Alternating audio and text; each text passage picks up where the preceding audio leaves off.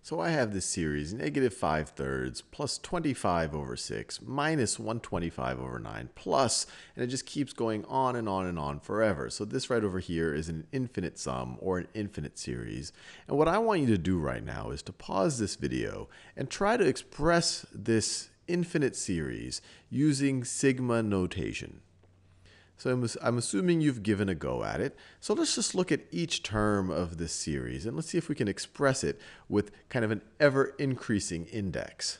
So the first thing that might jump out at you is this oscillating sign that's happening right over here. And whenever we see an oscillating sign, that's a pretty good idea that we could kind of view this as -1 to the nth, where n is our index. So for example, that right over there is -1 to the first power. That is, this right over here is -1 to the second power. That right over there is -1 to the third power. So it looks like the sign is being defined by raising -1 to the index.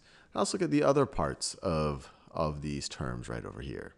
So we have 5, then we have 25, then we have 125. So these are the powers of 5. So this right over here is 5 to the first power. This right over here is 5 to the second power. This right over here is 5 to the third power. So this part, we're raising 5 to our index. Notice 1, 1, 2, 2, 3, 3. And then finally, let's look at this. We have 3, 6, and 9. So this literally, if our index here is 1, this is 3 times 1. If our index here is 2, this is 3 times 2. If our index here is 3, this is 3 times 3. So this is 3 times 1. That is 3 times 2. Let me write it this way. 3 times 2.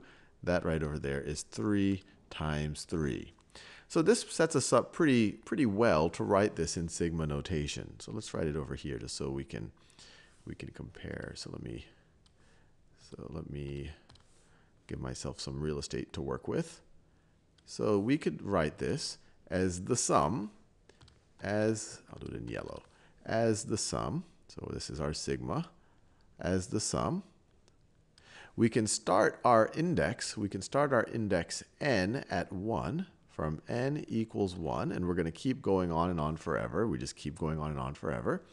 And so it's -1 to the nth power, -1 to the nth power, times 5 to the nth, over, notice 5 to the nth, over 3n. Over 3n is going to be equal to this. And you can verify when n equals 1, it's -1 to the nth power, -1 to the first power, which is -1, times 5 to the first power, which is 5, over 3 times 1. And we can do that for each successive term. And so we're all done.